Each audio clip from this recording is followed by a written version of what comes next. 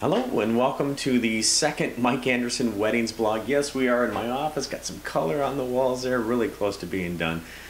Well, we just had Christmas and New Year's, and those are very popular for wedding proposals, and that's why you see so many wedding shows the earlier part of the year. So we're going to talk about attending wedding shows. This is the time for you to find the experts that will help you in your wedding.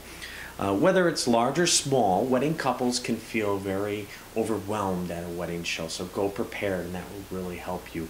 And please don't do what I've seen so many other wedding couples do. They go, they grab the free item, they grab a business card and brochure, and they really don't talk to the vendors. And you can imagine the scene when they get home. They dump the bag out and it's full of cards and brochures all over the place.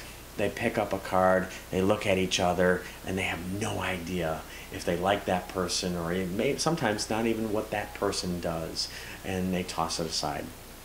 That vendor could have been the perfect vendor for them, for that service they were looking for. And I would also encourage you not to fall for the show specials. Those show specials are there to give you that sense of urgency that you have to buy at the show. Well, I say no. Most businesses will honor the wedding show special after the wedding show. Your wedding's important. It's a big deal. Get to know these folks that will provide the products and services for you.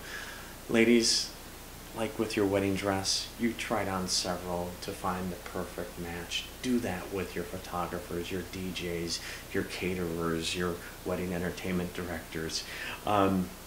I have some questions here that I think are really good that will help you dig deeper to see if these folks are perfect for you. You can find a lot of questions online, but I have some here that I'd like to add that, like I said, will go deeper.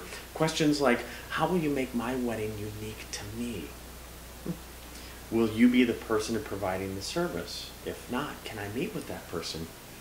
What training do you have? Do they have? And here's a great follow-up question. What training are they doing right now to further their skills?